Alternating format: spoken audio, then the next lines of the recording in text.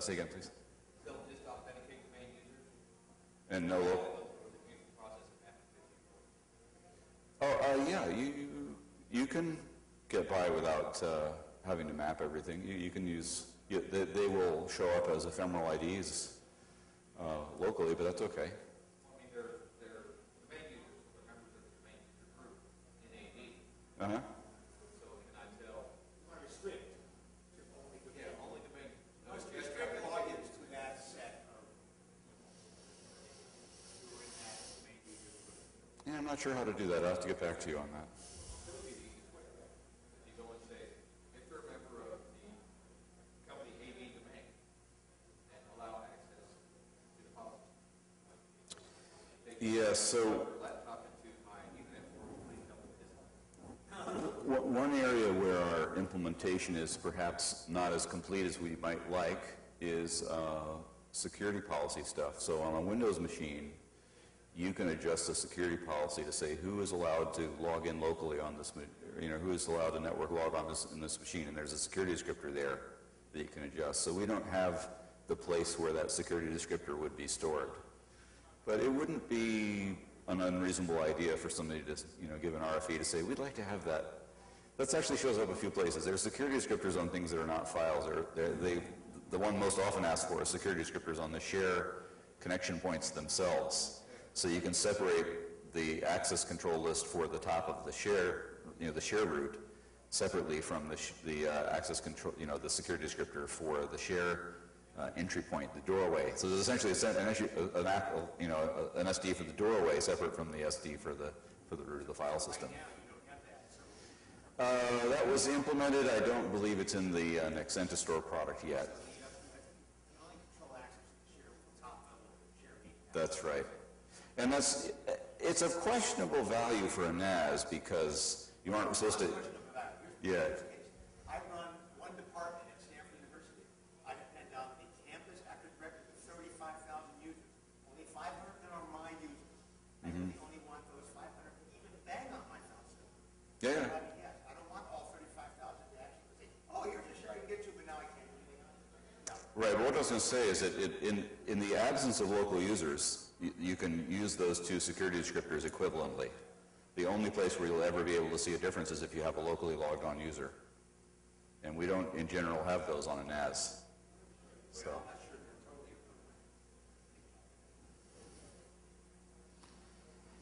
So in the general Solaris world, we do have locally logged on users, and people would like to be able to make that distinction so that local users can have greater access than what people coming in over the network can have.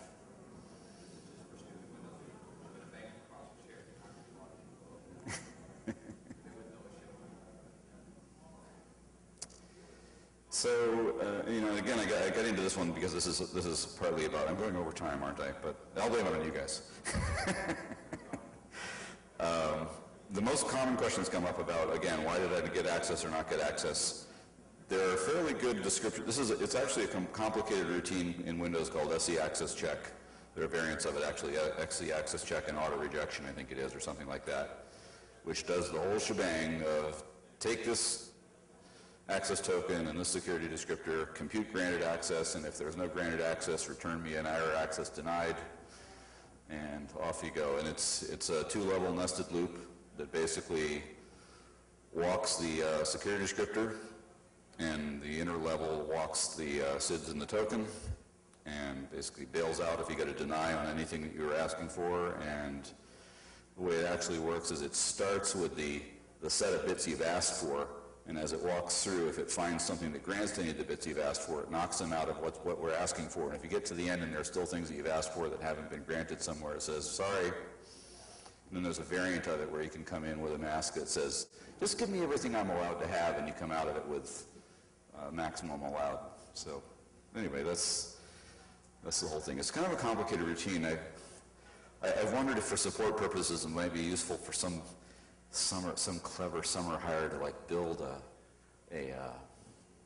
an animation of it so you could see this is your access token, here is the routine comparing them and going through and coming up with an answer for you at the end to rub the nose of exactly why it came up with the answer that it did. Yeah, That's actually an interesting one. Yeah, a way to show you the effective, the would-be granted access. So anyway, that's the end of the intro. Let me check what I'm doing for time. Oh, well, I started at 40 past the hour. I'm 20 minutes in. All right, I'm a little over. Blaming it on you still. So some of the things that are specific to NexentaStor here are, well, we can skip over some of this, but the CIFS features you probably know about. We like to brag about them. It is a very good implementation, particularly in the things that are hard, for example, that Samba is not doing today. Samba does a lot of things really well. I don't bash them. It's a great implementation. But it's very, very hard for them to do multi-protocol file sharing. They're just SMB protocol. That's it. And So CIFS contains data map. that's right. So when we have that's right. It's a much stronger model. And Samba can do that now. There's actually a ZFS backend for Samba. It's still not as integrated as this. So I'll leave it at that. So cross-protocol coordination of locking and cache delegation and so forth is very hard to do without having at least some of your implementation down in the file system. So that's where the sort of expensive work was done and what we're enjoying in this, the fruits that we're enjoying in this implementation. So a little more, relatively common stuff. We do we store we're pretty faithful to the protocol in storing all the DOS attribute bits and extended, alternate streams or NT name streamed as they're called, and things like case insensitive lookup that are also, if your file system wasn't planned to support that, it's actually a little bit expensive to implement. So it's a very good implementation in that regard, and that's one of the reasons that we're continuing to invest in it and trying to bring it forward. It does have some flaws, and we're working on these, and we'd like to hear, privately, as we've had these talks out in the halls and so forth, what's your favorite feature that you'd like to see coming?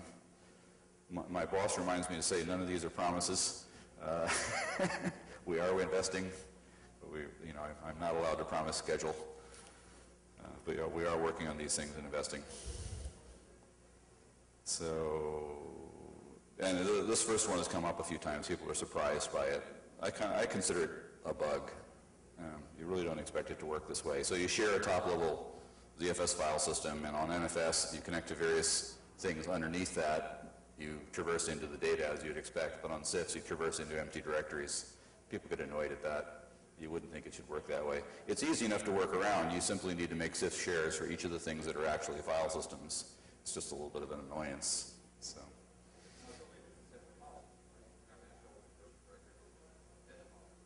No, it's actually the ZFS mount points that cause you to traverse into an empty directory, because it doesn't, for the CIFS protocol access view of the file system, it's not seeing the mount. It stays in the parent file system. I guess the notion was what you shared is this file system, not this file system plus all of its children. So it's a rather draconian view of things. Like I say, it's easy enough to work around, but yeah, it's something that should be fixed. In the NexentaStor, we have this cute anonymous access thing. It's really not anonymous access. It's more like guest mode, where everybody comes in with a single account. And it has a little more configurability than guest mode. I'll skip the rest of this. I think the intro covered it well enough. We are finding that getting a machine set up in a domain is not as straightforward as it should be. That's one of the areas we're working on. So this slide is just a little bit about what anonymous access is. We'll skip it. And workgroup mode, I think everybody I'm talking to here would know what that is. The ID map restriction has been somewhat of a surprise for people. It does do its job and relate ephemeral UIDs and GIDs to security descriptors. It just can't do it with the fancy magic of going and looking up names in a domain, because we don't have a DC to ask. We don't know anything about SIDs. What names might be associated with SIDs we don't know and don't have a way to find out in workgroup mode. And if you ask it to try, this is another bug, it will actually try in futile efforts and spew your log with complaints about how hard a time it's having going and finding names. I can't find any names for any SIDs. Yeah, I think that's actually fixed in later code that we're integrating. So in workgroup mode, obviously all your users and groups are local, and the UI will let you administer those. That's relatively straightforward. So in domain mode, the things that are NexentaStor specific are that so there are basically a few places where you need to get settings right. We probably need to work on our wizards or things like that to get this so that it's easier. But basically the things that people commonly get wrong are,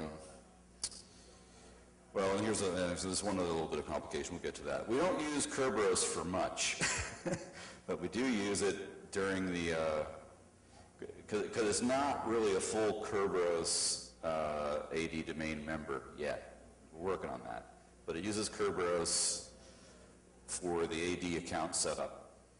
It uses authenticated LDAP to go set up the machine account during domain join. And then it basically doesn't use it for much. On the full OpenSolaris version of this code, it uses it for dynamic DNS updates and for publishing shares. And in the future, we probably should integrate that into the appliance. It's a useful feature. And that requires the authenticated AD stuff, which uses Kerberos. But other than that, it's actually not used for much. You can kind of ignore it. So in fact, I think if you go create your account ahead of time by hand, you can skip all of the Kerberos stuff. So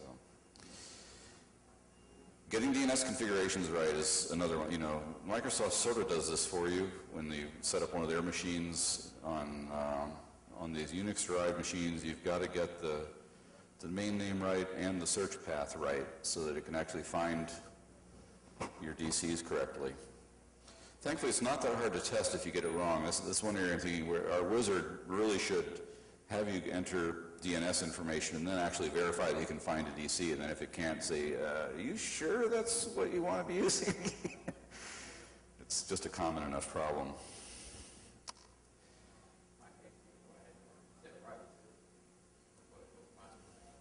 And there are legacy reasons where we have it stored in more than one place. There's one place where DNS uses it to go decide lookups for general purposes in the system. There's another place that's specifically for AD use.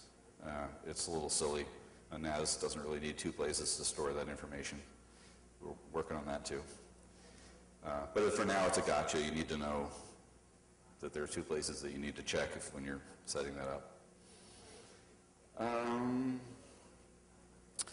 And then, as far as our limitations, you know, trying to be full disclosure here, the outbound security code is a little bit out of date with regard to latest security protocol and policies for Windows machines.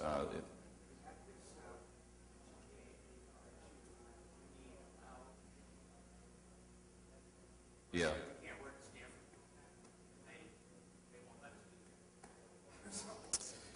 Well, how are your other servers working then? Because basically everything older than Windows, so you don't have anything older than Win 2008 in service? Well, okay, Win 2008, yeah, you're right. Maybe I'm thinking the wrong thing. Thinking of different levels of it. Yeah. A certain level. Right. I'm hoping we'll have this rectified soonish, so I'm not too concerned about that. This has to do with the method of security we use when we go outbound. That's easier to fix. The security handling for full extended security protocols coming inbound is a little bit bigger project. We're going to need a little longer on that. Yeah, that's right. Yeah, we work fine with 2003.